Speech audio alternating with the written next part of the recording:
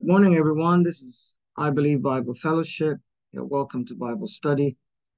We are located in Houston, Texas, and we're a bunch of believers who love the Lord unashamedly and unreservedly.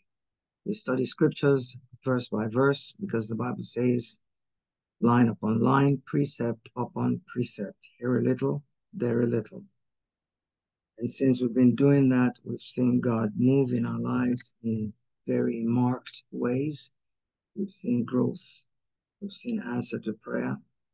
We've seen him teach us, strengthen us, and we will continue to follow after him. We've been studying the book of Judges. That's the seventh book in the Bible. It is said that Samuel wrote the book, but Bible scholars cannot be 100% certain, since Samuel is considered the last judge, if you like, amongst all the judges. You will hear some Bible scholars say there were 13 judges. You will hear some say there were 12. I doesn't matter which one you subscribe to. The fact remains that Abimelech was a usurper, and he was the only one that ruled for any length of time without him being called and anointed by God. We are going to start this morning from the 14th chapter, where we left off Thursday, and I trust God that He will give us utterance and He will help us. Father, breathe upon your word as you have always done. Teach us, expound scriptures to us, show us the truth that's in your word, that we may be able to walk in the fullness, the truth of the word of God. Lord, the times that we're living in are quite turbulent. We ask that by your grace you will keep us, keep our spirits, keep our souls from wolves in sheep's clothing, keep our spirits, keep our souls in the path of truth and righteousness. That at the end of our journey on this side of eternity, we may hear you say to us, well done, thou good and faithful servant. Enter into the joy of the Lord. We give you thanks and we give you praise. In Jesus' name, amen. We finished off chapter 13, and I said to you, if I was the one writing the Bible, I'm not, I wasn't, and I'm still not, I would have put verses 24 and 25 in chapter 14. So I'm going to start from 13:24. You remember what we read in chapter 13, how the angel of the Lord appeared to Samson's mother, announced his birth, gave her clear instructions, who the boy was going to be, and how he should be raised. Her husband was not with her. She went off and told him, and he said, I need to hear this myself. So he besought the Lord. The Lord was gracious enough to let the angel come back a second time, and he still wasn't there. But she ran off, called him, came back, saw the angel. You remember all of that. And in the fullness of time, just as the angel had said, the woman bare a son, called his name Samson. The child grew, and the Lord blessed him. And the Spirit of the Lord began to move him at times in the camp of Dan, between Zorah and Eshtaol. And Samson went down to Timnath, chapter 14, and saw a woman in Timnath of the daughters of the Philistines. And he came up and told his father and his mother, and said, I have seen a woman in Timnath of the daughters of the Philistines. Now therefore get her for me to wife. Then his father and his mother said unto him, Is there never a woman among the daughters of thy brethren, or among all my people? Thou goest to take a wife of the uncircumcised Philistines? And Samson said unto his father, Get her for me, for she pleaseth me well. But his father and his mother knew not that it was of the Lord that he sought an occasion against the Philistines, for at that time the Philistines had dominion over Israel. Then went Samson down, and his father and his mother, to Timnath, and came to the vineyards of Timnath. And behold, a young lion roared against him.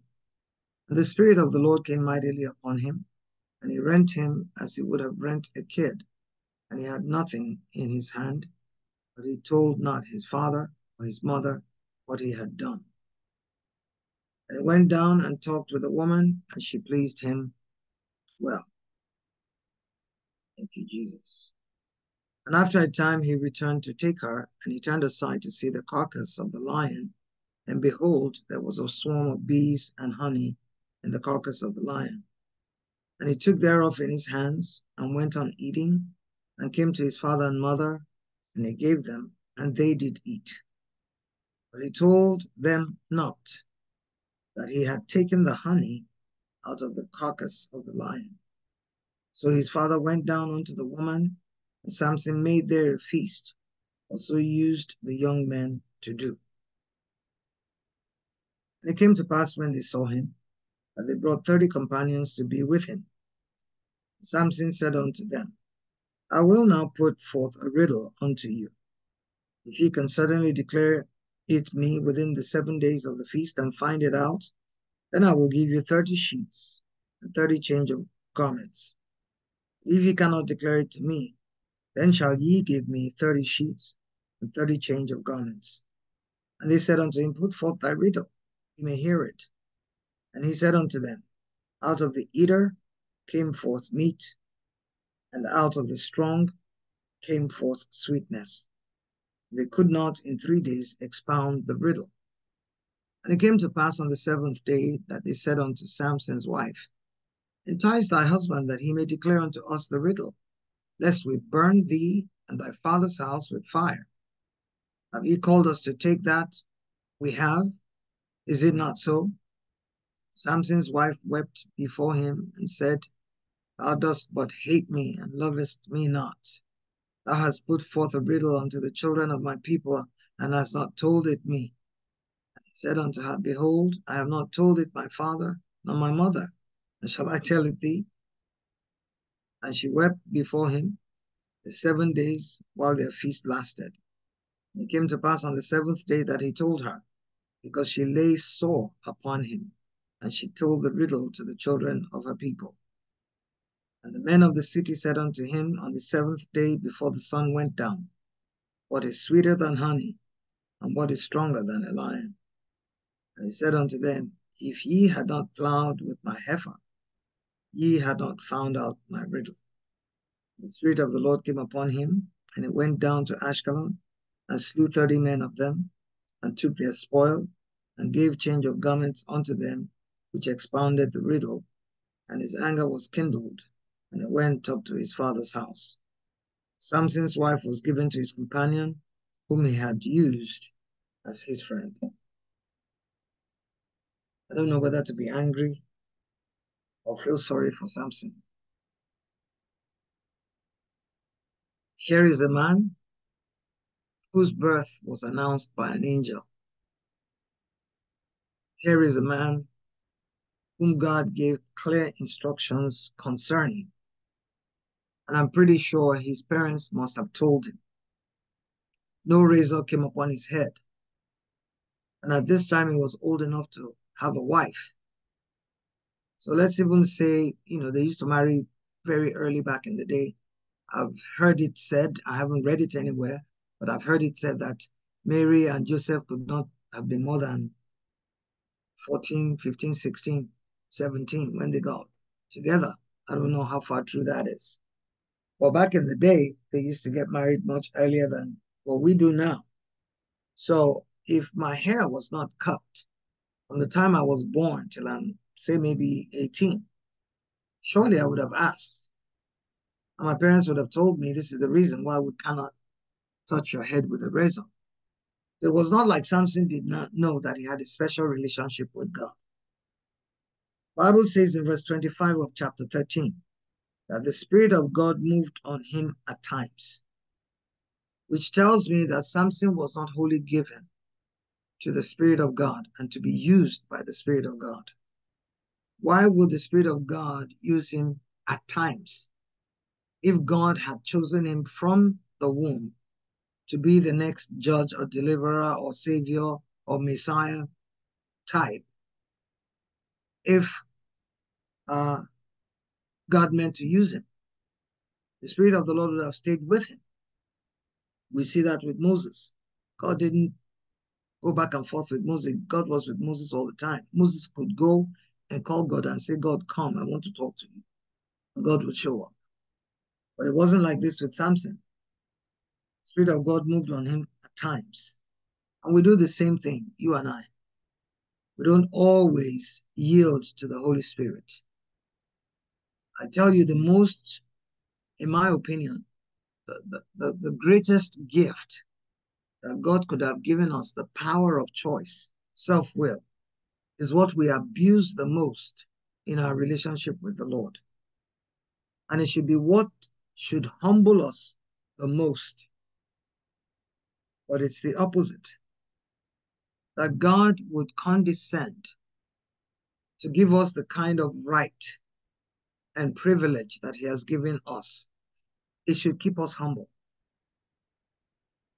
I was talking to one of us a few days ago, and I said, if God could say to us, commanding concerning the works of my hands, command ye me.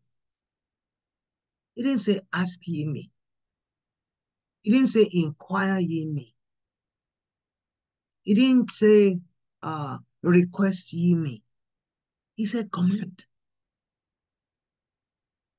If God can give us such privileges, we can enter at will. We can ask whatsoever we will. That's what Jesus said. If my words abide in you, if you abide in me and my words abide in you, you can ask what you will. What you will. Assumption, of course, is that your will is in line with the will of God. Think about who we are to him. Think about the privileges that we have. Think about the things that he has given to us. Dare we then live like infidels? I don't understand it. People say they're struggling with sin. Why are you struggling with sin? I do not understand it. There's no struggle. You know that sin and temptation will come. You know. It's not like you don't. It's not like it creeps up on you and boom, it jumps on you. No, you start to think it. You start to caress it. You start to look at it. And the more you look at it, the more attractive it becomes. We know these things, and yet we don't nip them in the bud. Samson knew who he was. He knew he was set apart unto God. He knew he was a Nazarite. He knew no razor was to come upon his head. He knew he wasn't supposed to drink. Yet he did the exact opposite of everything God required of him. What on earth could be Samson's excuse? The Bible says he went down. I've told you every time you see in scriptures, and Abraham went down, and Jacob went down. It's always a sign of spiritual declension. Went down to Timnath, saw a woman of Timnath, one of the daughters of the Philistines. One of the things God kept harping on, do not marry them, do not marry them. Do not give your daughters to them, and do not take their daughters as wives. They will snare you. They will corrupt you. They will turn you away from me. How can you say you are dating an unbeliever? How can you say your boyfriend is an unbeliever? And how on God's green earth do you go to the altar and you say, I do, to an unbeliever? Why? Because he's wealthy. Why? Oh, because she's whatever men see in women. How?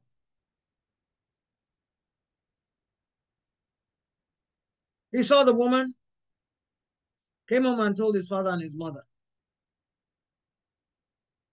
I have seen a woman in Timnath of the daughters of the Philistines. He was even definite about it. You know, when we were young and we started having, boyfriends, You didn't dare tell your parents. I remember boyfriends used to come back then, they would ask for my brother. So my parents would think it was my brother's friend. Praise God. Amen. But of course they knew, but we thought we were fooling them. I've seen one of the daughters of Philistia, and that's who I want. Go and get her for me. There must have been something wrong with the paradigm of Manoah and his wife's parenting. Why would my son or daughter speak to me like that? What are they smoking?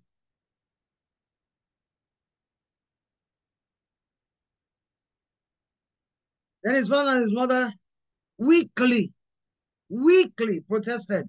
Is there not a woman among the daughters of your brethren or among all my people that you're going to take a wife out of the uncircumcised Philistines? Reminded him of the fact that we are a covenanted people. They are not. Tell you all the time, if I stand on a table and you're on the floor, which is easier, for me to pull you up to the table or for you to pull me down from the table? If you hang out with them, they'll pull you down. You'll eventually go where they go, do what they do. You will be influenced. Come out from amongst them and be ye separate. It's still valid till tomorrow morning.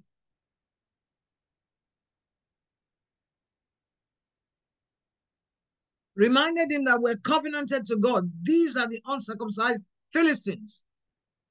Samson repeated what he said. Get her for me. He wasn't even pleading with his father to say, Dad, I've fallen for this girl and I know what God said, but I really love her. I'll bring her home. She'll convert. It was go and get her. That's what I want.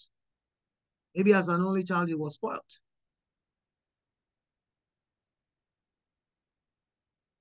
And if you think you're doing that child any good by not spanking or by not correcting or thinking, oh, she's just a baby. No, she's not just a baby. She knows exactly what she's doing. He or she. They know.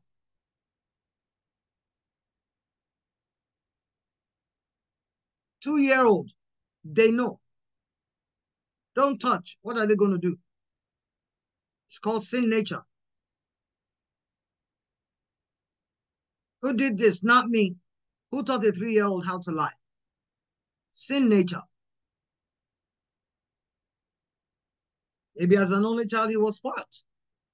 They let him have his way. Or maybe because an angel came to them, they felt, oh, this is a special child. They should have been drumming it in his ears from when he became a teenager.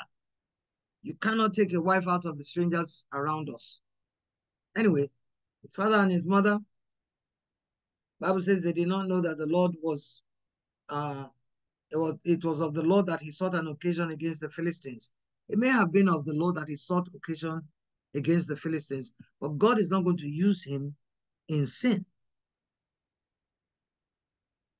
God may have been impressing upon him that I'm going to use you to deliver my people from the tyranny of the Philistines, but it's not in sin that God will use him.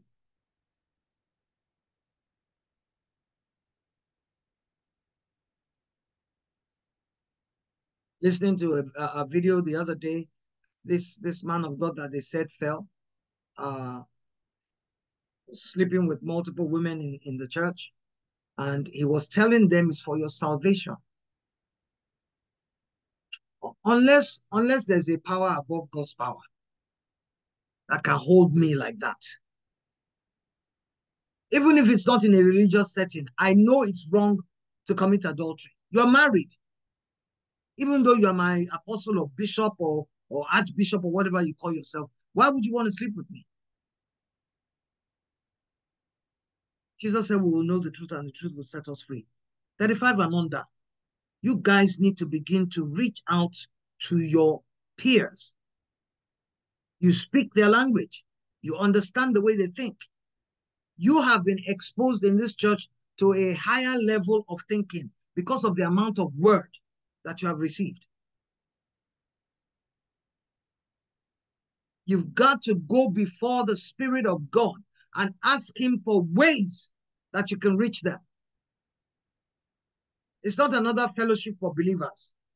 No. It should be a strategic place of planning.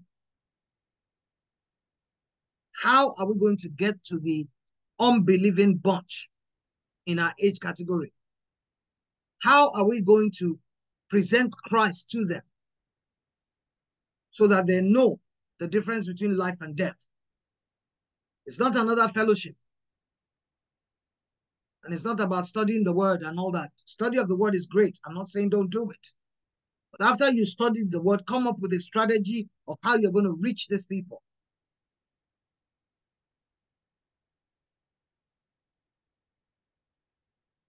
Even though it was because of the Philistines that he sought an occasion, God was not going to use him in the midst of sin. He should have gone to God for strategy. Lord, what should I do? How do you want me to come against these people? How are you going to redeem my people from the tyranny of these people? And let God show him what to do. It's not by going to marry them. You cannot commit sin to correct sin. The Bible says in verse 5, he went down, this time with his father and his mother. I don't know what they were thinking. Came to Timnath, came to the vineyards, saw a young, obviously saw the girl there because he ended up marrying her. But while they were there, they must have stayed for a length of time. It wasn't just go there, bring the girl and come back. Because we find that Samson was alone when a young lion roared against him. And the Spirit of the Lord came mightily upon him, and he rent the lion, even though he had nothing in his hands, and he did not tell his parents what he was up to. Are you beginning to catch a glimpse for the character of this person called Samson? The Spirit of the Lord will come upon him betimes. He would do things behind his parents, and not let them know what he was up to. Verse 7 says he went down and talked with the woman, and she pleased Samson well. After a time, he returned to take her, turned aside to see the lion that he had killed, and behold, there was a swarm of bees and honey in the carcass. What are you supposed to find in the carcass of a dead animal? Isn't it maggots and flies and evidence of decay? Satan knows how to set us up. If it was filled with maggots and decay and the stench of it, he probably would have crossed to the other path and went his way. He has to make it look attractive. He has to make it look harmless. The Bible says a little leaven leaveneth the whole loaf. No, it really doesn't matter. Yes, it matters a whole lot. And because Satan wanted to set him up, that was the beginning of the decline of the grace and the anointing on him. It wasn't when his hair was cut off. That was the final blow. Satan knows how to creep up on us. He does. He's not going to come with one big mighty sin. He knows you will recognize it a mile off. So it's a mound. He begins to chew at it little by little, little by little, little by little, until what you have left is just one tiny thing. And then the killer blow. So he went, and according to, I think it's Leviticus chapter 11, if I'm not mistaken. Let's go there real quick. Who is handling scriptures for me this morning?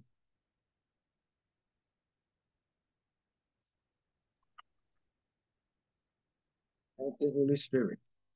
I am Pastor Mo. Thank you.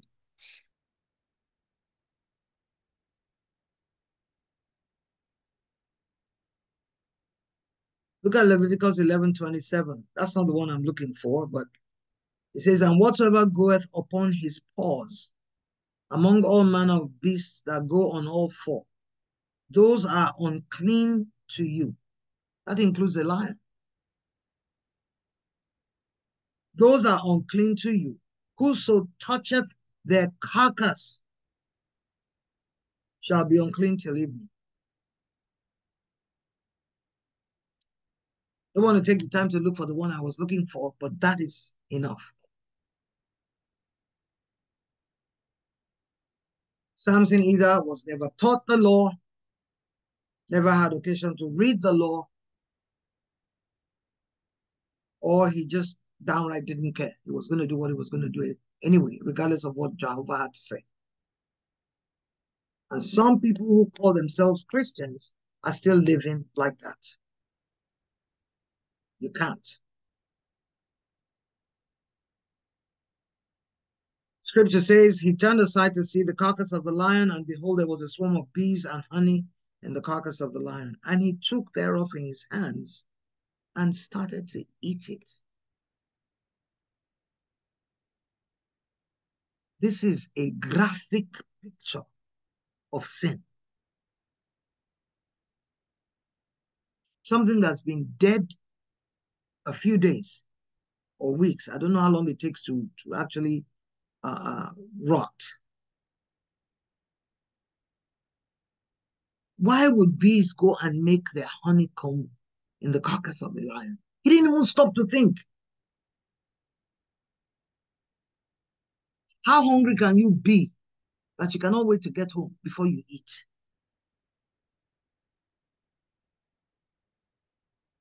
He got home, gave some to his father and his mother. Out of curiosity, I would have asked, especially if I tasted it and it was extra, pure virgin honey. But I said, oh, this is really nice. Where did you buy it, son? They didn't think to ask him. They too took it and they ate it. Again, second time, he told them not that he had taken the honey out of the carcass of the lion. So Samson knew that what he was doing was wrong. He knew.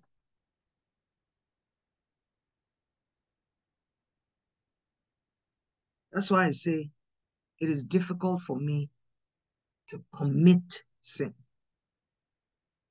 That's iniquity. When you sit down and you fashion it and you plan it and you execute it.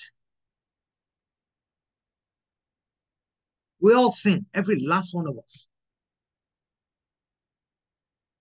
As long as we're in this flesh, we will contend with this flesh. But to sit down and know that God has spoken specifically concerning something, and for me to go ahead and perpetrate whatever it is, I'll die before it happens. What, what, what, what on earth does Satan have to offer us? If we consider who we are, one, if we consider what he has done for us, two, if we consider what the price he paid for us to be who we are, three, if we consider that there are consequences, four, by the time I think through one, two, three, I've changed my mind. If at all I entertained it. This is how we must live, circumspectly, intentionally. So that anytime God needs somebody, I'm ready. I'm not first panicking and wondering, am I right? Is there sin? Lord, I'm ready 24/7. That's how we should live. And we can live like that. We absolutely can. His father went down onto the woman, I guess to fulfill the rights of asking for her hand in marriage. And so Samson made a feast, for so used the young men to do. They had begun to copy the traditions and the ways of the people that they failed to drive out. if you don't quit being friends with that guy or those guys or those girls, if you don't start being friends with them, they will influence you. And that ought not to be. If this room were pitch dark, if I strike one match, it will light up the room. That's how powerful the light in you is. You should be the one influencing them. They are calling the people on social media influencers. Why do you think they call them influencers? Stop and think for a minute. It's because they are influencing people. I know people who lie on social media, outright lie. And if you didn't know them, you would think they were telling you the truth. I told you I have a friend I grew up with. Husband lives upstairs, she lives downstairs. Same house. Don't talk. Time to eat, he comes down, makes rice or makes a sandwich or whatever. But on their wedding anniversary, if you read the post, you will run outside. The first man you see, you say, please marry me. Please marry me so I can say I have a husband and I can write such glorious things about my husband. Complete lie. They're not called influencers for nothing.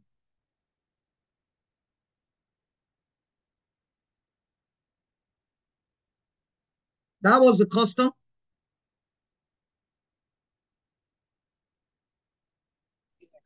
Bible says it came to pass, they brought 30 companions to be with him. That was the custom of the Philistines. 30 companions to do what? Bachelor's night. You see where sin came from? What did they do at bachelor's night? I've never been to one, but I've seen it on TV. His friends encourage him to sexual sin. This is your last night of freedom. Think about it. So he's going to sleep with a whore the day before our wedding. Then on our wedding night, he will come with that same body to be united with me.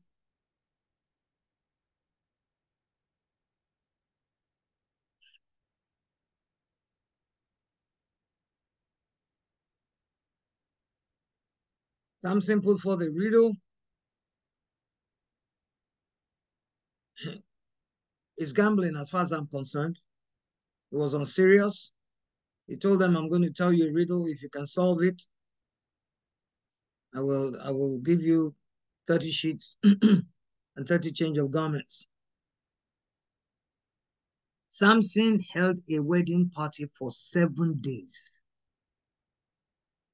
How wasteful is that? It's right there.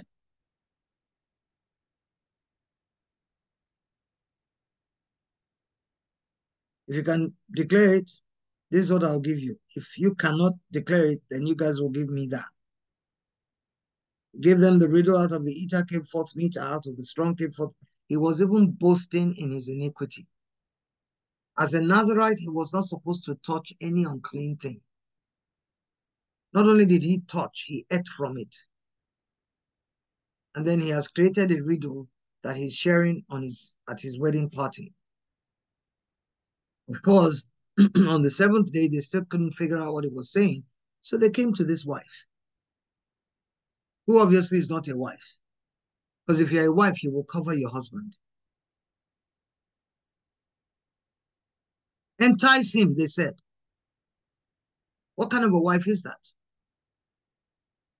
When you marry of the children of Philistines, that's the kind of wife you will marry.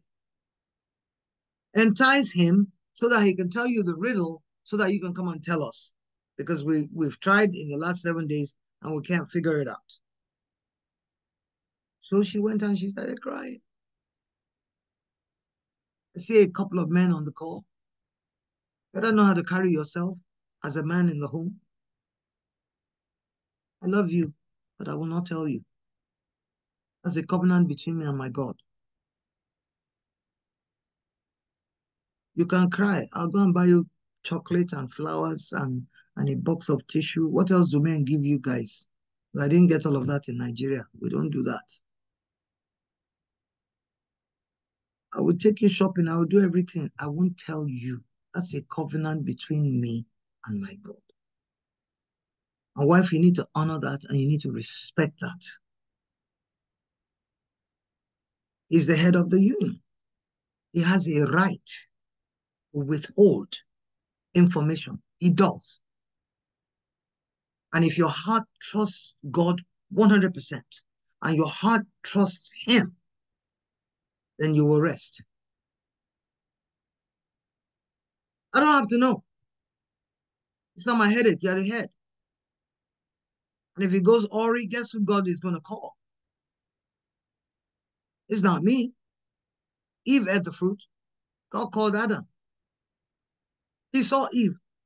He saw her take the fruit. He saw her bite into the fruit. He didn't say one word. He called Adam. Have you eaten of the fruit that I told you not to eat? Entice your husband so that he can tell you the riddle. And if you don't, this is what we're going to do to you and your father's household. So she came and she started crying. You hate me. You don't love me. If you love me, you would tell me. I'll pass a box of tissue.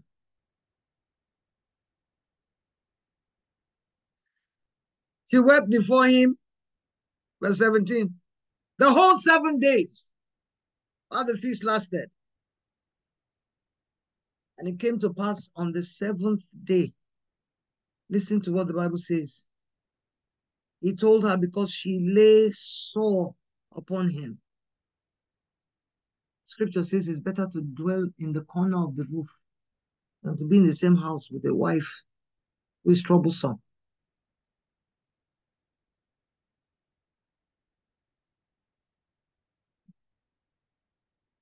He told her the riddle, and she went promptly and told her people.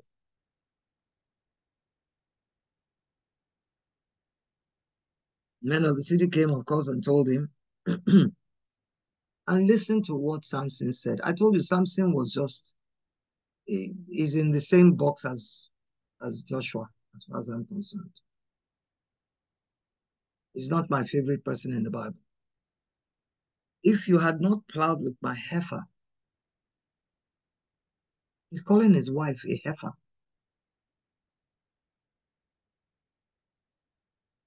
What kind of husband is that? If you hadn't plowed with my heifer, you would not have found out my riddle.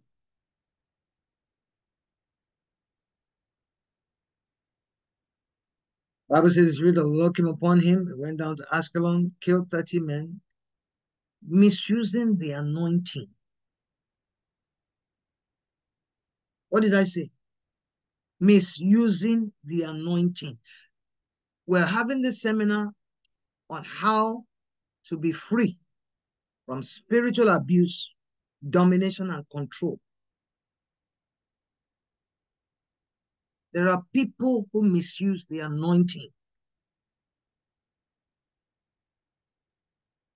You must know enough for you to be able to recognize it.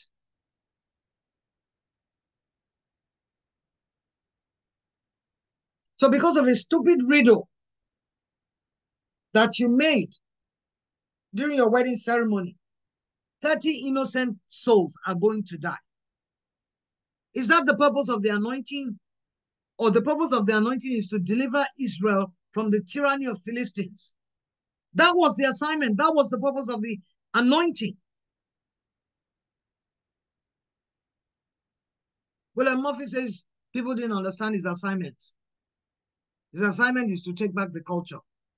1 million William Murphys cannot take back the culture. The culture belongs to Satan. He's the God of this world. He is.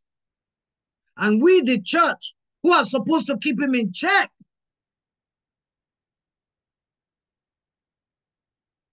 we're busy serving his purpose. I drove by a church yesterday coming back home. They had a rainbow flag saying all are welcome.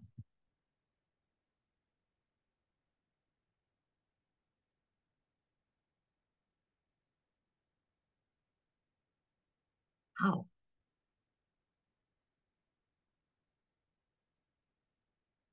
All are welcome in the house of God. All. That should be a known fact. But I don't have to put up a rainbow flag and say all are welcome. To do what?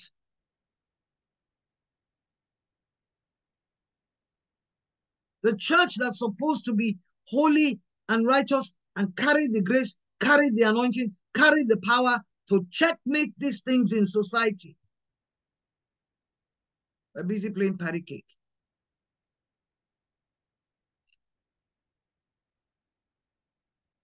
He went and killed 30 innocent guys so that he could take their garments and go and pay for the pledge or the riddle or whatever that he did.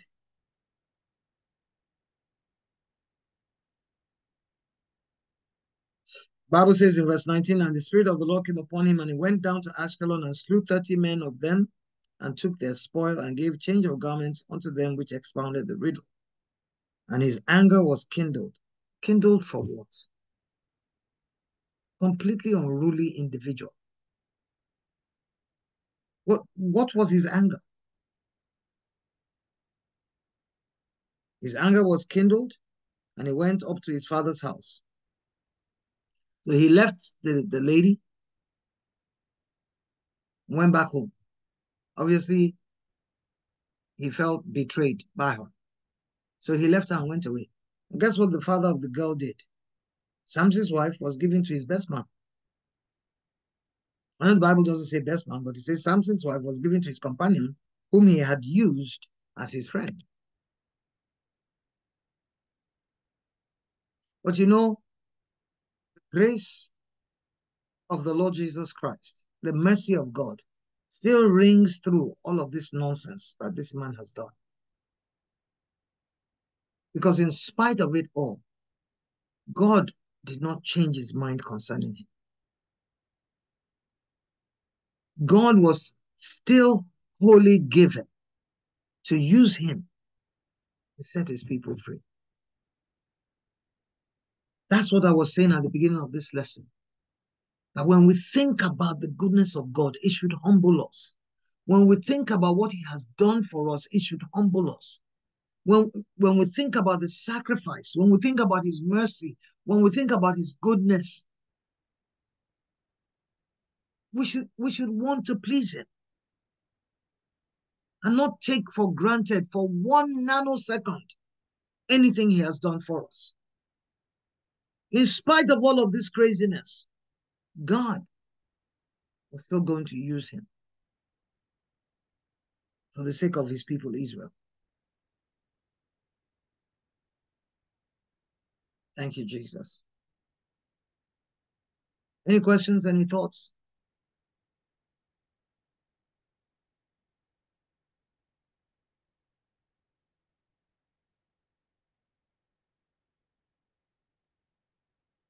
Abby, good morning. Good morning. I just have a comment about Samson. I feel like his parents enabled him to become like this, like you were saying in the beginning. Hold on.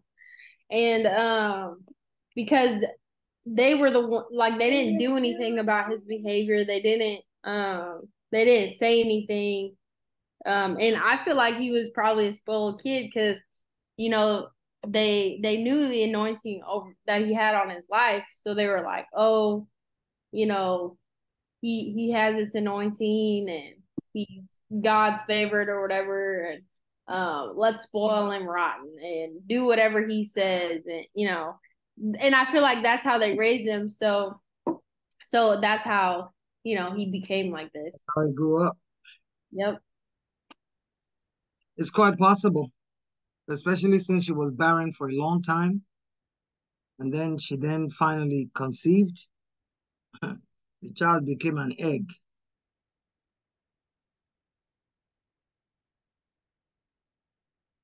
Any other person, any thoughts? Come on, class.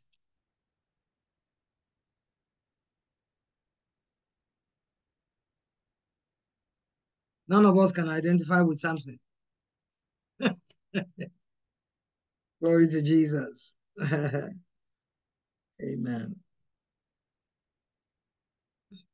Hmm. All right. If we don't have any comments, we can move on. I don't know To how. say something, but I can't find how to raise my hand. I'm sorry. Go Good ahead. mo good morning. Good morning. God bless. Um, I don't know why I couldn't find how to raise my hand, but anyway, I was gonna say when you were talking about how abusing the anointing, and we see anointing being abused in these churches on social media, anytime you get on there, and it's almost as if it's almost as if people just can rise up today and just start a church. And see, when you almost can go back if you look at the, and I'm gonna say pedigree for lack of a better word. If you look at the pedigree, when you don't see a pedigree there, you almost know it, unless they have such a miracle calling of God, these people are gonna they're in the wrong place at the wrong time. And my heart um struggles with some of the things that I see of people being led astray.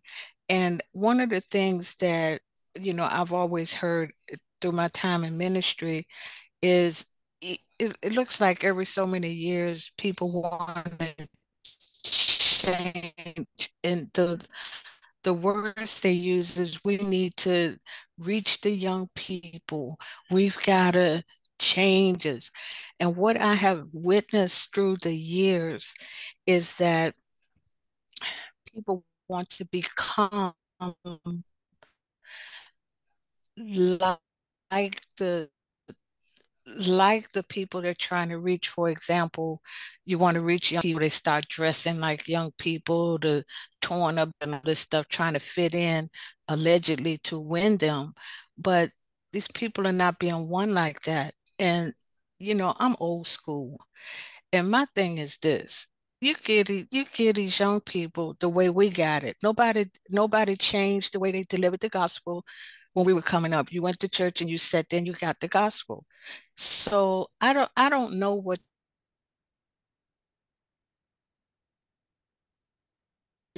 the answer. God's word is to convict. It's the hammer in the word. It's the sword of the word. It divides soul and asunder. Preach the word. You don't have to change anything. What really bothers me as a minister and as a pastor, what bothers me is to see how the inside of the church has changed so much like the world. It's like you're not walking into church anymore. When you walked into church, you had a rough, You're breaking up. just You're you breaking up. had respect. Oh, Okay. I guess it's my internet. This thing goes in and out. Can you hear me now? Yes. When you Okay. walk into church, you When have you this. you had a reverential fear of God when you walked in the church. You knew you were somewhere where you needed to straighten up. If you were cutting up before you got in there, you had a presence of mind to straighten your act up and just be quiet. It was just a place of respect. And it's not there. I don't see it there anymore. There are places you can go, but young people are not going there. But we've always had young people through time. So young people have to come in. But to me, it's the word that's going to get them in. That word is designed to convict, it's designed to smash, it's designed to do everything that all of these different things we're coming up with that we're trying to do.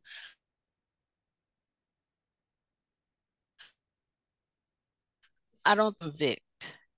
and how heavy that conviction is, that's what's going to win them. That's what I had to say. Now I got to, somebody tell me where I can raise my hand. What is the tab for that It's at the called bottom? reactions. What is it called? Action. Reactions. Reaction. Oh, It I has see little it. smiley Okay, face. thanks. All Okay, right. thank you. I mean, All you're right, I'm done now. I'm point, raising. I'm gonna try it. you are on point, Reverend Cynthia. Truth be told, the nonsense that Thank you. quote unquote Thank you. men and women of God are trying to do, wearing torn jeans, wearing whatever to church, uh, not wanting to put on suits anymore or a tie anymore, and all of that, you know. Truth be told, these self-same ministers, if they're called to a business meeting, they will go in business suits and tie, you know. And And you know, we don't have to be like the world to win the world. Truth be told, you can't win a fly. I mean, the smallest whatever that God created, you cannot change. Not to come and talk of a whole human being made in his image and likeness. Like you said, it's the word. I like the way you put it. It's a hammer, it's a sword, it's a knife, it's all of those things. It will cut, it will smash, it will turn around, it's a bleach, it will purify, it's everything. The power is in the word. It's not in the smoke and the lights and the red is flashing and blue is flashing, and that's theatrics. Teach the word. But we find out that and you know that's why. with itchy ears, Satan has provided ministers who will preach stuff that itchy ears want to hear. So it's the remnant folks like us and all others. We're not the only one. Elijah thought he was the only one, said, I'm the only one. God said, go and sit down. I have 750 that have never bowed the knees to Baal. So we're not the only ones. But I know there are several churches that are waking up to the fact that we need to teach the word, not stories, not anecdotes, no, don't come and build something around, you know, one piece of scripture and think you've done me. No, teach me the word so that I can stand. You're not going to be there the day Satan shows up in my house. I don't even have your number to be able to call you. Oh, Satan is sitting in my living room. So teach me what I need to know so that when I see him, I can tell him, you're in the wrong place. The door is open. Go.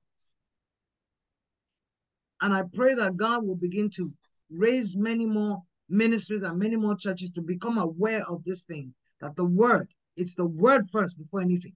In the beginning was the word. And it should be the beginning of any and everything that we do. Done. Oh, can I add one more thing before you move on? I call it Okay. Dawn. Good morning, everybody. Good morning. I wanted to piggyback on Sister Cynthia because I know for a fact it is the word. I don't care what you're going through, because when God brought me, I know where he brought me from. And it was the word that delivered me. It was the word that convicted me first, to bring me to my knees. It's the word that transformed me and continue to transform my life. That's it. It is the word. And now what you're seeing is so scary. Oh my God. It is so scary what I'm seeing across social media. Even the ones who grew up, the influencers now, some who grew up in holiness, now they just strayed away and they're teaching foolishness, but got the house packed and the whole house is going to hell, including the men and women of God. That is the most scariest thing that I'm seeing right now. And if you try to give the truth, you get backlash. But it is so scary what we are seeing now. From the foolishness that you saw on Watch Night Service to what he just said yesterday, how in the world are you still sitting under that roof? It's the most scariest thing. But the itchy ears, you want to hear what you want to hear because you don't want to be held accountable for your foolishness. He put out another video. He put out another video saying That's you're the what way she's you are talking That's about. the one I'm talking about. because you don't have money. That's the one I'm talking about. Yeah. Yeah. It's foolishness. I heard a apostle said that it's so much noise in the church. I had to post it yesterday. It's so much noise in the church because there's no power. No power.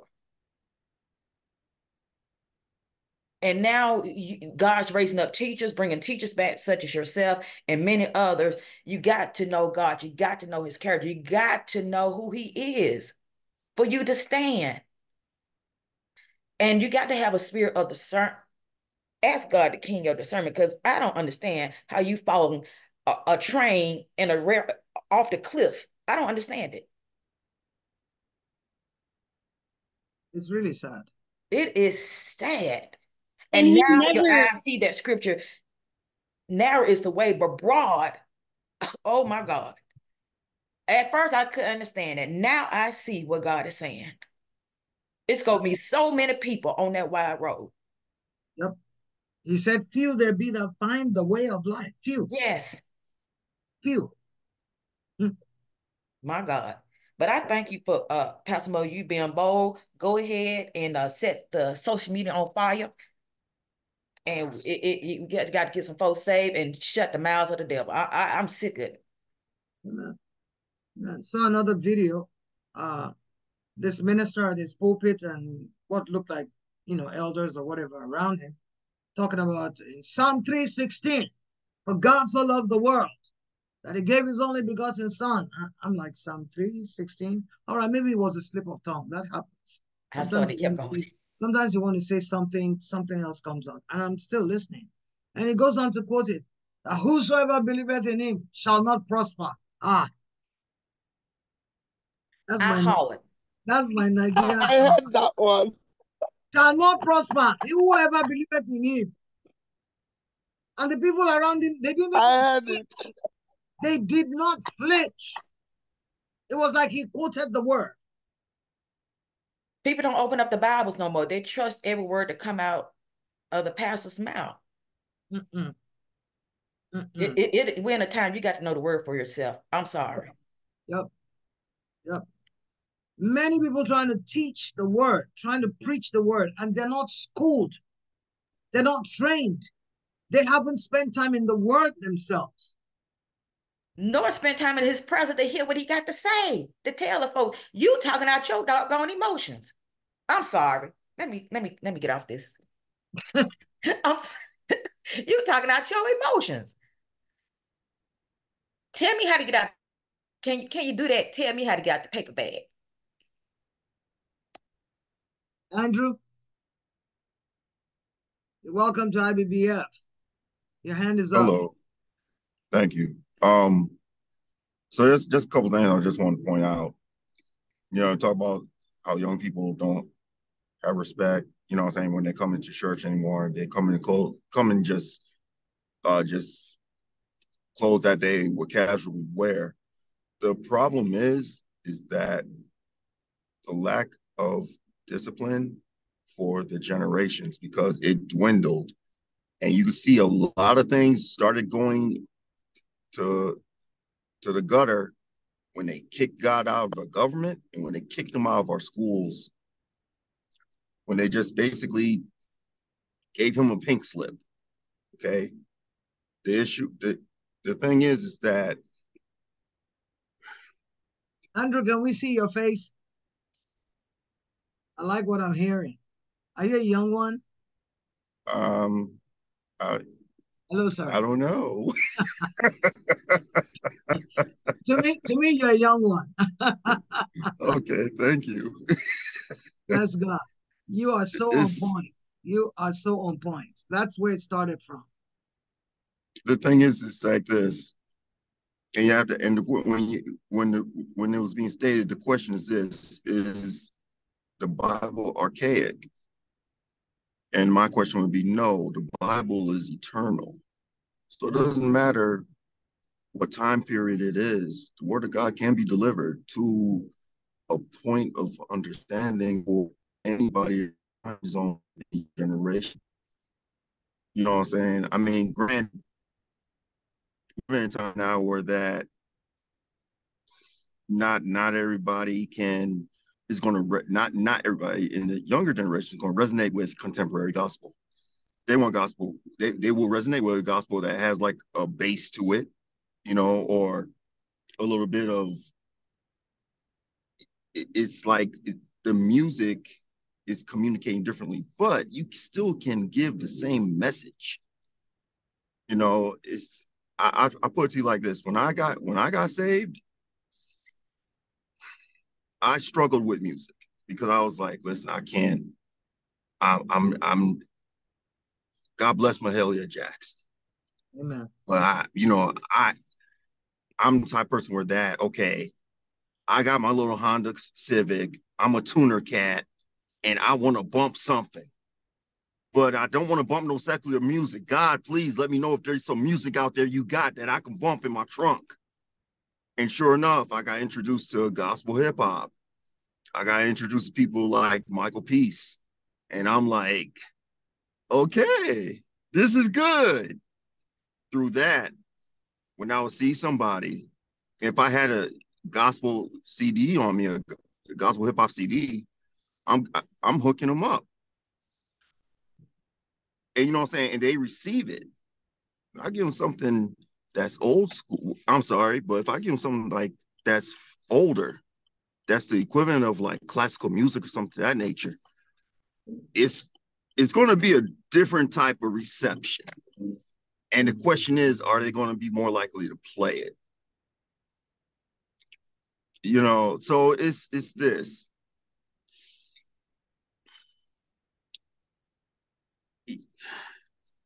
We serve an eternal God. We serve a God that's past, present, and future. He's omniscient, omnipresent. You know, sometimes you just have to meet people where they are and just let the Holy Spirit deal with them. You know, I mean, I still go to church in jeans, but then again, our church is, you know, is casual dress. But I'll tell you one thing, you know, our ladies are casual. They're not going to be dressed inappropriately. Our men don't go in there go dressed inappropriately either. You know, so it's like this. Times are changing. The word of God stays the same. But at the same time, you know what I'm saying? We have to still rely on the Holy Spirit. You know what I'm saying? Those men, they I'm sorry, I'm rambling now, but you know what I'm saying? There's some men that may not come dressed the way you want them to. You know what I'm saying? They may wear a nice three-piece suit, but still have on some like $200 Jordans. And to them, that's the equivalent of a very nice shoe. Mm. Some men just don't have that knowledge because why? The knowledge is being lost. I They have don't no know how to problem. buy a suit. Their father, they don't have a father to teach them. We're losing the family. And you know what? The devil loves that. Because why? And not many people bring this up, but Jesus had a family. He had a mother, a father, brothers and sisters. There was no broken home. He didn't come from a single parent family. He came from a complete family. And that's not, I don't hear that, but I recognize it. And because he had a father, he had Joseph. Of course, he had God, but he also had Joseph, an earthly father, to teach him things, teach him how to be a man. Ladies, the I men are don't being lost. I don't have any problem with coming to church in jeans. I preach in jeans. Yesterday I had a pair of uh what am I gonna call it? Leggings, if you like, and a t-shirt and a nice jacket on it. But I'm not going to wear jeans that's torn and be on the pulpit trying to preach. I'm not going to do that. But I do wear jeans. And when the occasion demands, then I dress up formally. Like when we had the covenant service on the first Sunday of this year, I dressed up formally. If it's Easter, I will dress up formally. But I'm not going to come in jeans that are torn in the thigh or torn in the knee, and all in the name of trying to reach young people. I will not do it. And This I don't same, expect for you to. You know what I'm yeah, saying? I don't expect for you to. this self Well, same young people, if they're invited to 1600 Pennsylvania, they won't go there in torn jeans. So why would I go to church in torn jeans or inappropriate whatever? All of that is even minor as far as I'm concerned. It's more of the dissemination of the word of God. Don't come and give wrong interpretation. Don't teach if you're not called to be a teacher. Don't start a church if God has not called you to be a pastor, because if there's a call and a grace on your life, it will be evident. It will be evident. But when we have people like the guy who was saying, for God so loved the world, whosoever believeth in him shall not prosper. And it was recorded. The video is all over the place now. What video is this? I'm sorry. It was on Instagram. I came in late. I'm sorry, Pastor. I came in late. It's But good. there's a lot of foolishness on Instagram, on YouTube. You know, it's definitely you have to know the word to separate it all. But yeah, it's crazy. I know. I see you're driving, Andrew. Would you do me a favor when you can, before this call is Mhm. over? Drop your number in a direct message to me, please, so I can call you later on. We'd like to get to know you better. Sure, no Thank you. problem. Thank you. Yes, ma'am. Abby. Good morning. I just had a couple of the comments, I guess. Speaking about the pastors and stuff these days, I feel like we live in the cancel culture, and a lot of pastors and obviously the Bible doesn't line up with the world. So pastors are not preaching the word because they don't want to get canceled. They don't want to lose their money. They don't want to you know, be canceled or whatever. So I feel like a lot of the pastors aren't preaching the word because of that. And obviously the people in the crowd are saying amen and amen because they've never heard the word probably. They don't even know that he's not saying the right things. Or if they do, they probably wouldn't be in there saying amen and shouting and hollering and stuff. Well, God said, what does it profit a man if he gains the whole world, but he loses his soul? Yeah. So if you're out there trying to please the people by bending the gospel, or sometimes outright lying about what the word really means, you're putting your own soul in jeopardy. Yep. Because they're going to be judged more harshly. And I think it's James 3:1 or something like that. It says, don't seek to be a teacher, because you're going to be judged more stringently. Yep. And so yeah, I think that we should and I'm glad there's people on social media that are, making videos about how he is not saying the right things and how this is wrong. Because people, reading the comments and stuff, people are like, there's people in there saying amen and all this stuff.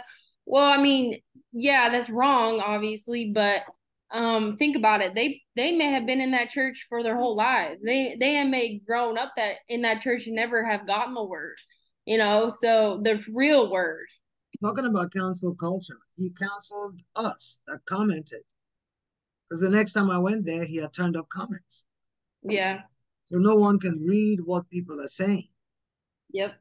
So I don't mind being canceled. That's not a problem. As long as Jehovah doesn't cancel me, I'm good. Exactly. And the word of God, and people are so soft. People are so soft today. They can't hear something that makes them they can't be wrong. Everybody, I mean not everybody, but I'm saying a lot of people just think they know it all, think they're think they're doing the same thing. They can't ever take any advice or any conviction, especially from the Holy Spirit. If you're getting convicted by the Holy Spirit, like, I don't know why you haven't changed, but if people on here are hearing you say the word, it's not you that's saying it, it's the word. The word is saying it to them. And it's like, oh, Pastor Mo, she's just so mean, and she's just out to get us all, and all this. No, it's not, Pastor Mo. It's the word of God, and that's what you're preaching. That's what you're teaching us, is the word of God. So you should feel uneasy because the word of God is holy, and obviously we're in flesh, so we can't, we should feel uneasy about these things. But I mean, I feel like we all, on this call probably know that. But I was gonna point out that in this in Judges 14, so in Judges 13 we go to, the Spirit of the Lord, he came to Samson's parents or whatever. And then 14 starts off as Samson went down to Timnah. That's how you say that? Mm-hmm. Timnah, and saw a young Philistine woman there. Why was Samson even in a Philistine city to begin with? Why was he was in? And that tells me that he was trying to be something that he wasn't. He was putting himself in that culture and in that it with those people, because if he wasn't, if he was, discerning and stuff, he'd be like, I ain't even gonna go around those people. Whatever they're doing is wrong. So I'm not even gonna be in their cities. I'm not gonna, be around them because, and I feel like Samson was just off. Samson was spoiled. There's no doubt about that. Spoiled. He was arrogant. He was prideful. He was disobedient to God, to parents.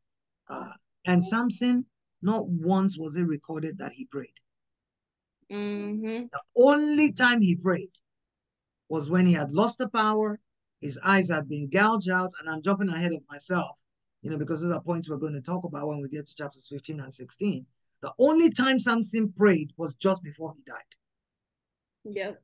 So prayerlessness was a big problem.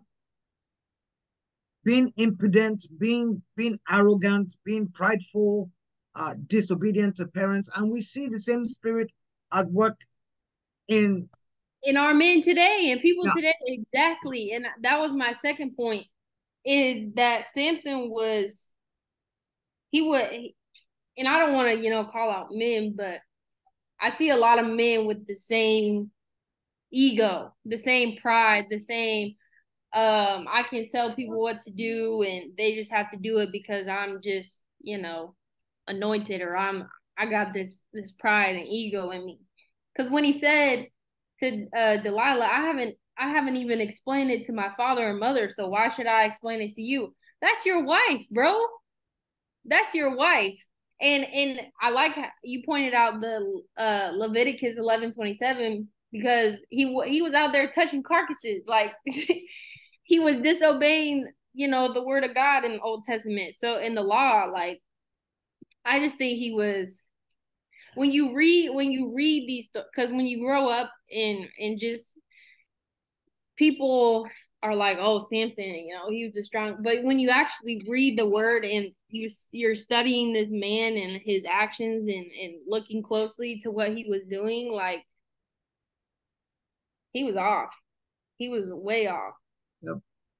But then, like I said, look at the mercy of God. In spite of all of the nonsense, God was still going to use him to the praise and to the glory of his name. That's why we need to understand grace. Grace is not license to sin. Grace is power to walk away from sin. Exactly. Whose hand is up again? Me. That's just it. One more. Is your hand up, Laura? Look, oh, no, it's Dawn. Dawn, go ahead, Dawn. I was just going to say, every time I look at who we was just talking about, I just see a deformity in him. You remember how King Nebuchadnezzar went up against God? That's why that's that spirit that I see on him. And he has gone so far that pride won't let him come back to repent, to say I'm wrong, what I said was wrong, what I allowed you to do in this the consecrated house of God is wrong. There's nowhere that the Spirit of God is in that place. That is a scary place to be in. Is it a consecrated place? It's not.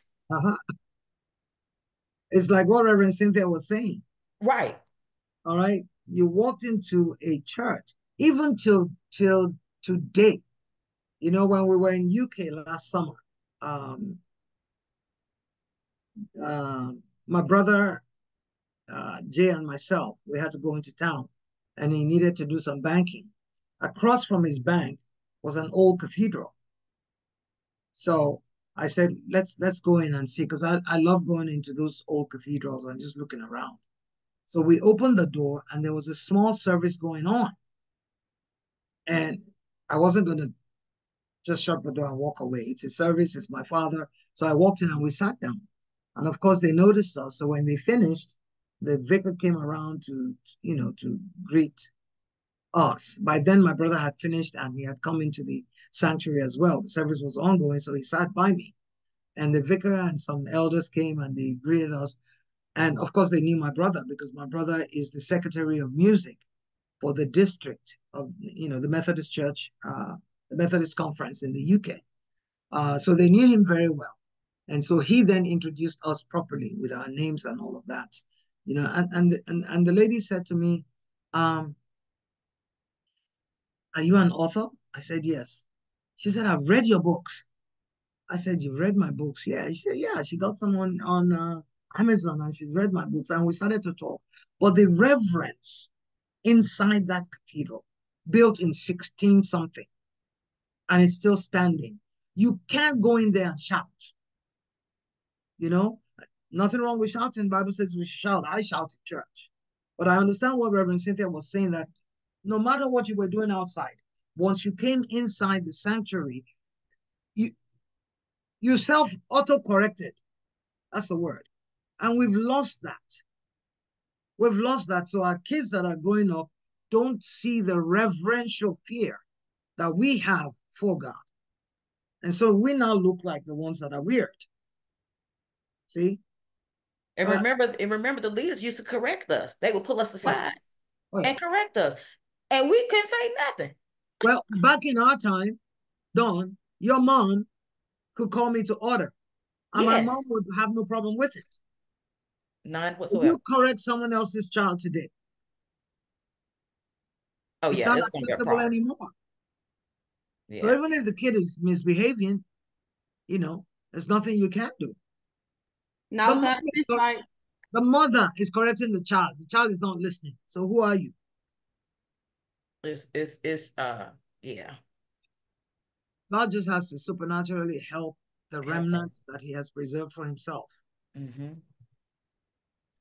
And to do the great exploits, to be strong and do the great exploits, we're really going to have to get in our word and know so we can demonstrate.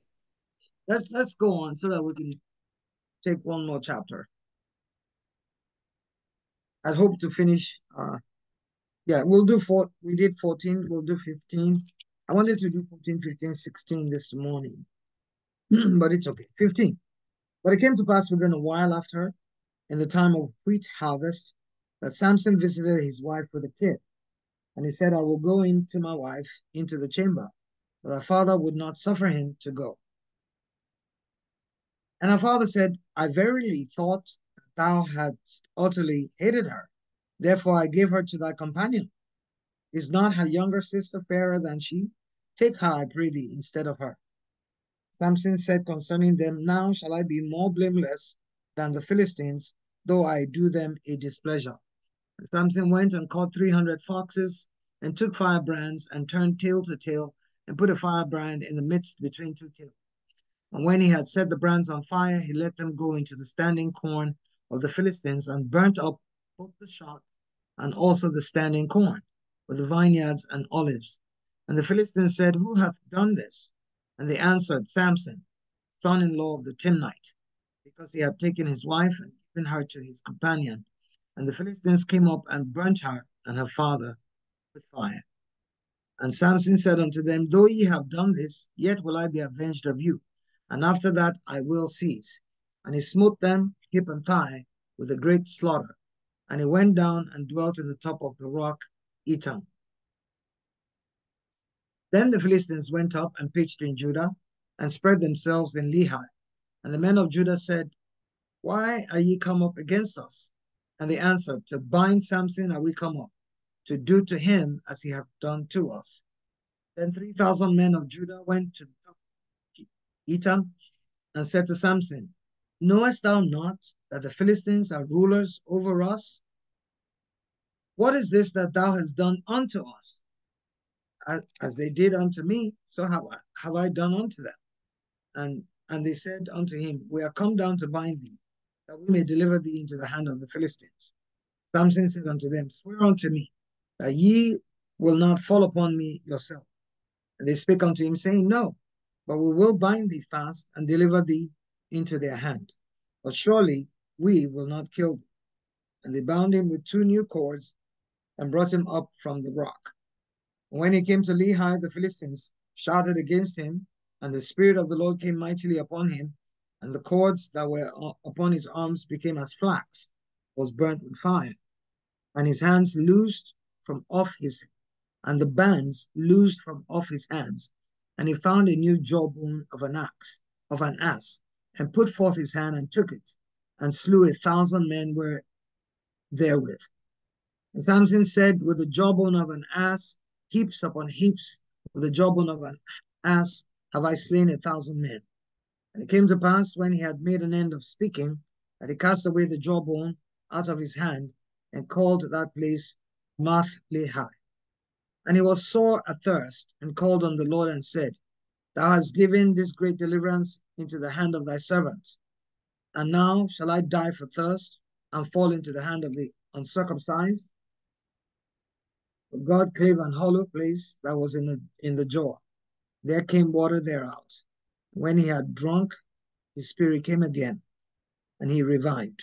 Wherefore he called the name thereof En-hakkore, which is in Lehi unto this day. And he judged Israel in the days of the Philistines 20 years. Samson should do special thank offering that Mo is not God. First of all, I will take my anointing away, and I will discipline you. The Bible says during wheat harvest, he decided to go back to Timnath to go and visit his wife. So he abandoned her. When he got there, the father would not allow him into the room. Told her, I thought you were done with her because she betrayed you. She went and told the riddle to to your companion. So I gave her to your friend. But see, I have a younger daughter who is more beautiful. Again, that's Satan setting him up. Take her instead of the first one. Samson said, now I have every reason to come against you guys, right? He caught 300 foxes. He took firebrands, turned them tail to tail, and tied the firebrand to their tails. Set the firebrands on fire, drove them into the cornfield of the Philistines, and burnt the whole thing up. Right? Of course, when the Philistines found out, they took vengeance on the Timnite, and they killed the man and his entire household. And look at Samson in verse 7. He wasn't appeased. He was not appeased at all, even though the Timnites, if you like, had seized this man, his former father-in-law, and killed him and his entire household. Samson still was not appeased. He was still going to do more. So he smote them, hip and thigh, with a great slaughter. The Bible doesn't tell us how many. Then he went and sat on the rock, Etam. Philistines then went and pitched their tents against Judah, knowing that they could overrun Judah. They were the masters at that time. All right? They pitched and spread themselves in a place called Lehi. So the men of Judah, cowering, can you imagine? This is the Judah in chapter 1 that God appointed. Out of God, you've got to guard jealously the anointing that's on your life. It's not only pastors that are anointed, all of us are. If you are in Christ, you are anointed.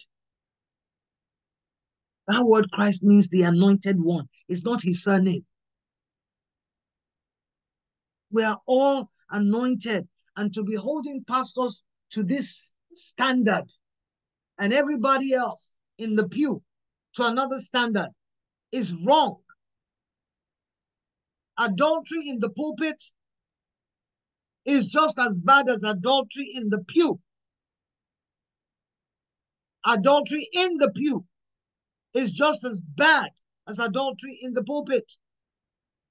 God doesn't have two standards, one for pastors, one for the people.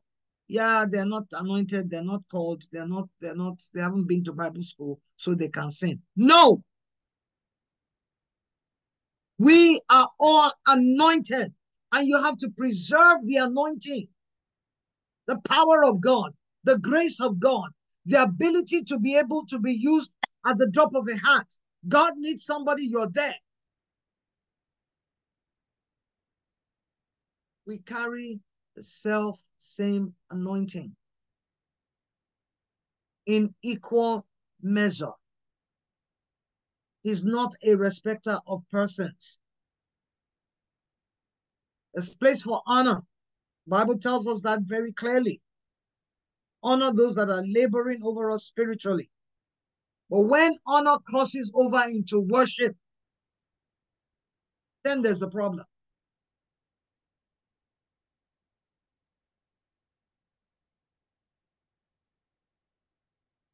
"3,000 men of Judah went to Samson, come and save us." This is the same Judah that God said, I have appointed Judah. I have given him the land. But I told you in chapter 1, his mind was so small. All he was concerned about was his own allotment. Simeon, come and help me. Let's get my allotment back. And I'll follow you, and we'll get your allotment back. But what about the remaining 10 tribes?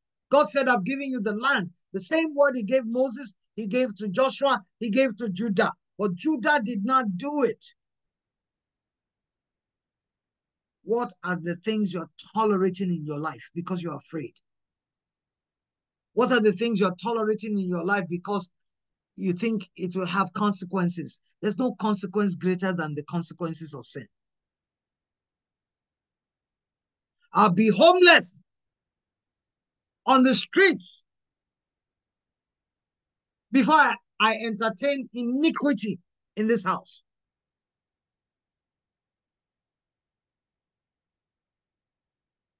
$3,000 men, because they knew how strong he was. So they went, said, look at what you have done to us. Somebody said, I didn't do anything to you. What they did to me is what I did to them. So anyway, they've come up against us, and you know we have no might. Basically, that's what they were saying. So we want to take you, come peaceably. We'll bind you, and we'll go and hand you over to them. And whatever happens thereafter, fine. Samson said, all right, swear to me that you're not going to kill me. They said, no, I have no reason to kill you. We just want to give you to the Philistines so that they can go. We don't have the power to fight them. So they took him, they handed him to the Philistines, because God has an assignment on his life. God came on the scene again. Verse 14, the Spirit of the Lord came upon him. The cords that they used to tie him fell off like flax as burnt with fire. Conveniently, there was a jawbone at hand. What you need to stand against the enemy, God will put within your reach. Conveniently, there was a jawbone that he could fight with. If you make up your mind that I'm not going to compromise, God will give you victory after victory after victory after victory after victory. He will do it. Picked up the jawbone, and he slew 1,000 men. And pride began to speak. Not that the Spirit of God of the Lord came upon him, that we read in verse 14. He began to speak pridefully. I have slain 1,000 men. Something like it was your power or your anointing or your strength. 1 Corinthians 4:7 says, what do you have that you were not given? That you're acting like you're all of that and a bag of chips. What do you have that you were not given? The Bible says the excellency of the power may be of him, not of any man. Oh, I laid hands. As I just laid hands, they just fell. They're getting ready for a holiday, a safari holiday in the wilderness. The one that God told Nebuchadnezzar to go on safari for 7 years. By the time you come back after 7 years, maybe there'll be some sense in your head for you to know that whatever you are doing, it's by my leave that you do it. Pride. Hips upon hips. With the jaw of an ass have I slain 1,000 men. Throw away the jawbone. And listen to how he spoke to God. Verse 18. He was thirsty. I would be too after slaying 1,000 men. That thou hast given this great deliverance, talking to the Lord God Almighty, the one who is able to snuff you like you never existed. You have given this great deliverance into the hand of thy servant. Oh, Samson, you know you're his servant. You know, and you're living the way you're living, doing the things you're doing, saying the things you're saying, going to where you're going. What are you doing in the land of the Philistines? How dare you take a wife from there? You know, and yet you're doing it. You have given this great deliverance into the hand of thy servant, and now shall I die for thirst? Samson, who are you talking to?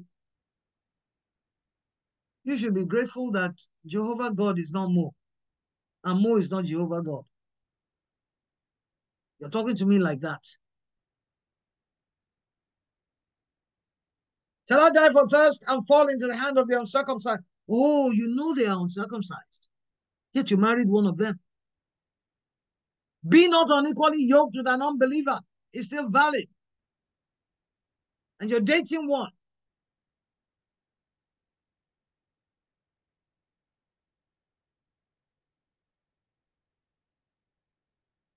God again in his mercy created a hollow in the place that was in the jaw and caused water to come out of it.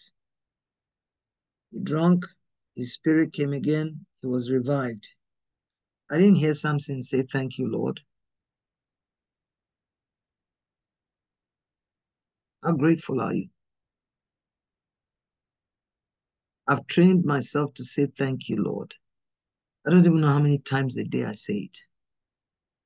I trained myself to do it until it became a part of me. I say it in English, I say it in my native dialect. How grateful are you for the things he's done for you? Do you recall to mind his many graces, his many deliverances, his many provisions? Only eternity will show us. I joke about it all the time. If they play back the video of how I drive in heaven, your jaws will be on the floor. It's God that keeps me. I know that one for a fact if I don't know anything else. When I was younger, I will pull out with an oncoming vehicle. My rationale was they don't want to die, they'll move. I'm telling you.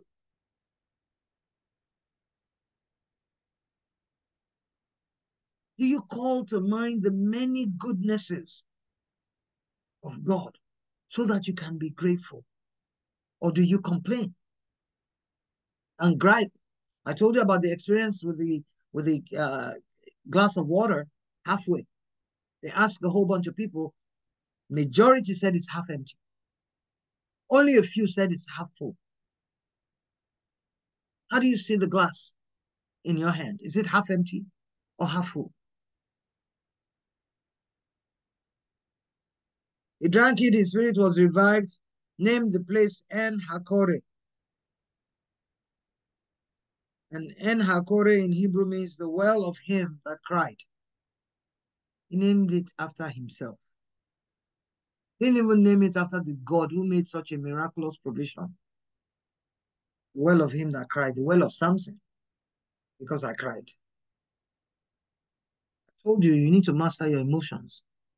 We were conditioned from when we were children to cry for stuff. When they pick you up, when they pick you up. We're conditioned to cry for things, and many of us carry that into adulthood. We're still crying for stuff. If people don't do what you want them to do, you cry.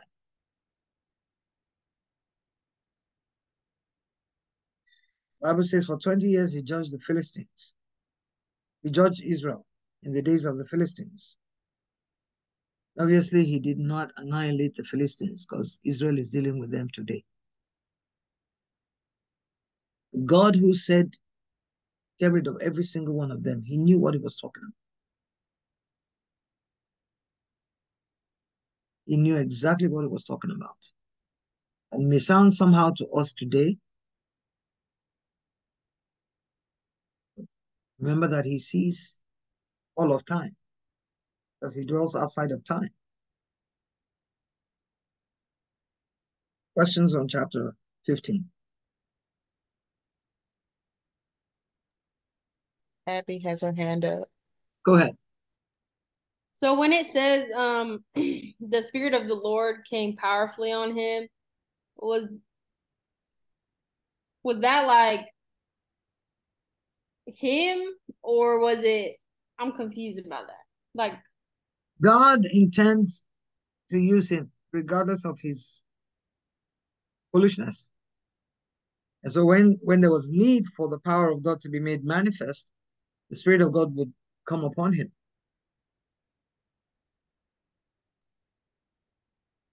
You understand? yeah, I understand. The Spirit of God did not indwell anybody in the Old Testament. Yeah, It's the yeah, born-again believer that the Holy Spirit lives inside of. yeah. Back in the day, no. Did it say that when he tore the gates? Because I'm trying to differentiate where, like you said, whether it was like, because obviously Samson was taking advantage of the anointing, and he was Samson's anointing was manifest in human strength, or on human strength, I should say. yeah. That was how the anointing manifested in his life. But he was not disciplined in the use of the anointing. That's number one. Number two, whenever God needed to move, God would cause the Spirit of himself to be manifest in Samson's life, whether Samson was doing right or wrong. You understand? He met a lion without anything in his hands, no weapon, no tool, nothing. He tore a lion. That's God's enabling. That's the anointing. Mm-hmm. Because there was need to preserve his life. Yeah. So God preserved his life by empowering him to rip a lion with his bare hands. When he fought 1,000 men, surely 1,000 men should be able to do one man in. But because of the extraordinary power of God being made manifest in his physical body because of the anointing, he was able to kill 1,000 men with the bone of an ass. So the Spirit of God was not resident on the inside of him, but he would come upon him. Oh, okay, that makes sense. Yeah. The Spirit of God was not resident inside Moses. But Moses had a constant relationship with God. Moses could go to the tent of the tabernacle and sit down there and wait for God to come and talk to God. We don't know too much about Joshua's, how the anointing was expressed in Joshua's life, other than the fact that he led the children in many, many wars, and they seized quite a sizable amount of land. They didn't seize everything. But Moses' anointing was rare. And God said it, say, I'm going to give you a prophet that there'll be none like him. Man dies, God goes to retrieve his body. Nobody knows where his body is. He sent Michael to go and take it back from the devil because the devil stole his body. But he was an Old Testament saint. Yet he could walk with God so closely. Not even David, with all the favor from God that he had, was no prophet like Moses. So that's the what's the word now? Contradiction that Samson was. So every time he had like a no, because it says that he tore him limb from limb. The lion? No, the people. It said that after he was gonna take vengeance on them, he tore them limb from limb and then went down and stayed in the cave. Was that I mean, I'm just making sure that every time he would get, his strength and stuff, it was the spirit of God that would come over him. Yes. Okay. That was how the anointing manifested in his life, on human physical strength. Any other thoughts? Any questions? We'll take the last chapter that covers his life tomorrow.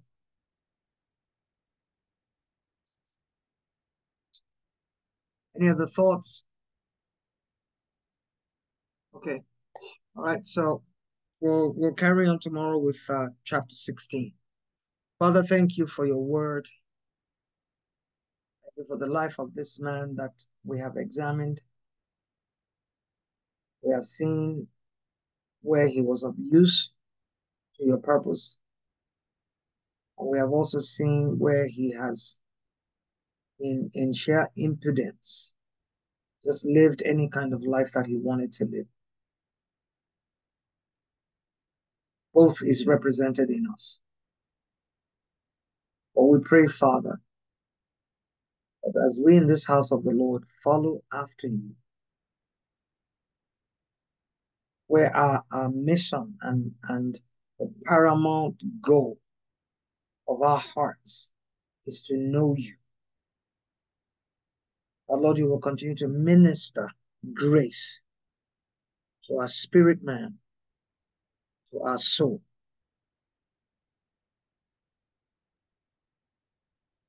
You have said we should love you with all of our hearts, with all of our mind, with all of our soul, all of our strength. That is to say, reserve no part for nothing else other than you. Help us, Lord, to do just that. In this present world where there are all kinds of flaky stuff going on, Lord, keep us as the apple of your eye, just as you promised.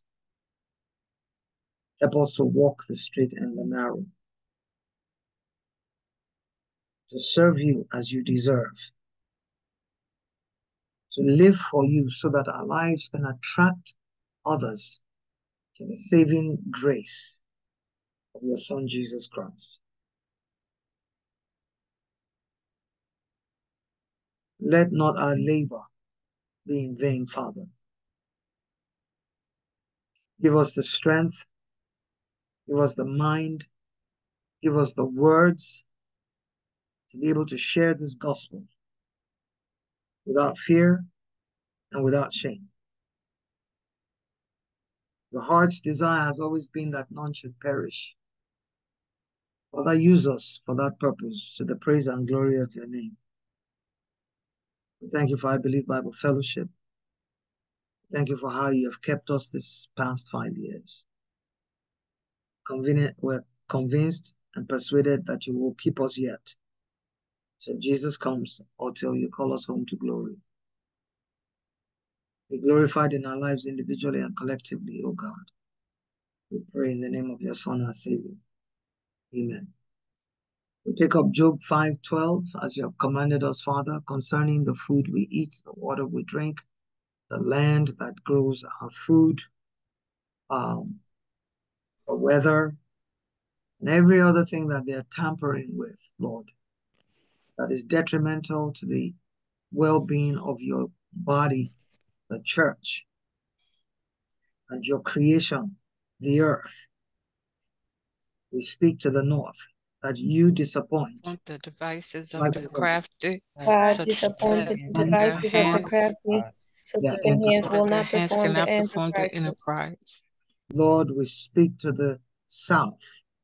We say you disappoint Disappoint the God devices of the disappointed the crafty, devices so of that the their crafty, hands so that cannot their hands will perform not their their perform their enterprise. enterprise. enterprises. Father, we employ the east wind of God, the wind of destruction.